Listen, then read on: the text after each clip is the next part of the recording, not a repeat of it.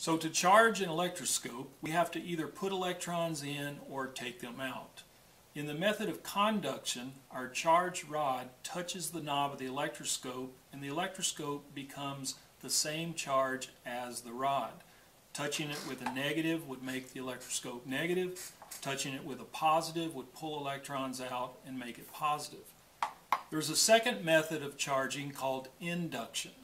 In the method of induction, the charged rod does not touch the electroscope, and we end up with an electroscope being charged the opposite charge of the charged rod. Here's how this works with a negatively charged PVC pipe. I rub the PVC pipe with fur. The PVC pipe picks up electrons from the fur and becomes negatively charged. When I hold the rod above the electroscope, electrons are repelled away from the rod. If I bring my finger close by at the same time, I've created a path for electrons to actually leave the electroscope.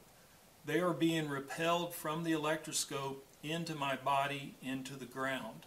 So I ground the electroscope with my finger while the charged rod is near.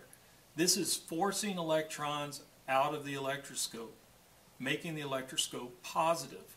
When I take my finger and the rod away at the same time, the needle will deflect because the needle and the stem are both positive. One way to know that the needle actually is positive is to bring the negatively charged rod close by. If it pushes electrons down into the stem and into the needle until it becomes neutral, the needle will go back to its original position. As I bring the rod close by, more electrons are being forced down into the positive needle and positive stem, making them both neutral, and the needle goes back. When I take the rod away, the electrons redistribute themselves and the needle deflects. So the electroscope is now positively charged.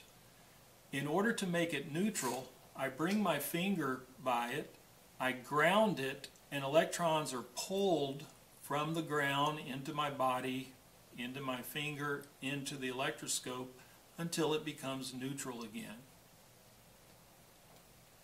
If we wanted to make the electroscope negatively charged by induction, we would have to use a positively charged glass rod. Again, this isn't going to work, but I'll still go through the steps.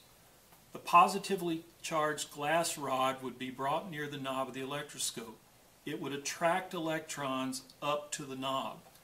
If you ground it at the same time, the positively charged electrons would, positively charged glass rod would pull electrons from my finger into the knob.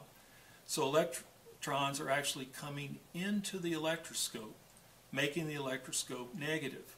When you pull your finger and the rod away at the same time, the needle would deflect because the shaft and the needle are both negatively charged.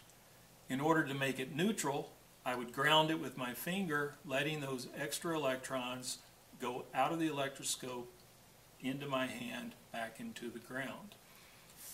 So the method of induction allows us to get a positively charged rod using a positively charged electroscope using a negatively charged rod.